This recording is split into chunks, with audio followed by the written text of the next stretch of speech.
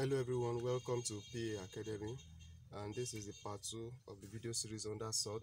So if you missed the part 1 of this video, kindly check the video description, you'll find a link to it. So in this part 2, we are going to be looking at these examples. It says express as a single surd. So all these numbers here are surd, but right now we want to express them as a single surd. So what we mean is this: we want to just have a single square root, a single radicand. So let's solve the examples and you understand what I'm saying. So question number 1 says 2 root 6. Now this 2 root 6, when I want to express it as a single surd, so at the end we are going to have something like roots of a particular number, let's say a, of a single number, instead of having a number before the root. So that's what we mean by expressing as a single surd. So to do that, using this 2 root 6, we are going to break it apart.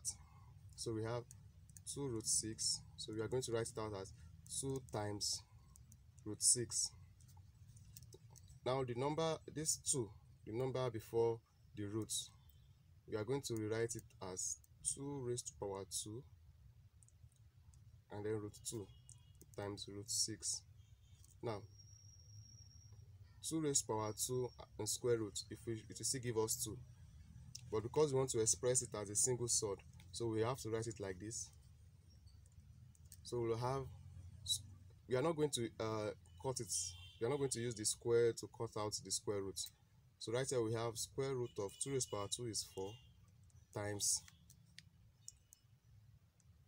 root 6. So that will give us root 4 times 6. So that will give us root 24. So if you are to express 2 root 6 as a single surd, to be root 24.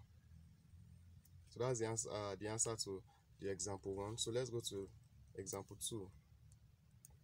It says 9 root 5.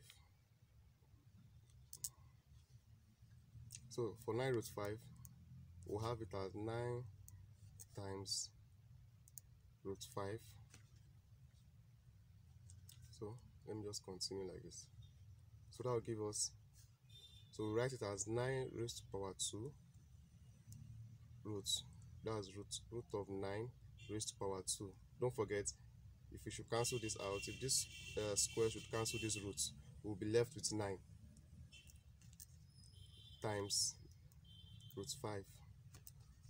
So that will give us 9 raised to power 2 is 81. So that will give us root 81 times root 5. So we'll have root 81 times 5. That will give us root 405. So that means 9 root 5, if you are to express it as a single surd, is root 4 square, that will be root 405, 405. So let's look at example 3. So example 3 says 3 root 3. So let's see what will be the value of 3 root 3 as a single surd. So 3 root 3. So break it apart. That will be 3 times root 3.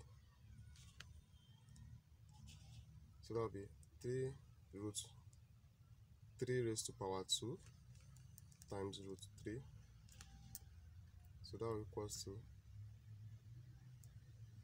root 9 times root 3. That will give us root 9 times 3. And that equals to root 21. So 3 root 3 as a single surd is equals to root 21. So you can see that expressing a surd as a single surd is very simple to do. So with that, I want you to do example 4 and example 5 and let me know what your answer is in the comments section below. So just find the value of 10 root 2 and root 75 over 12. What's the value as a single surd? So express it as a single surd and let me know what your answer is in the comments below, and I'll see you in the part 3 of this video. Thank you.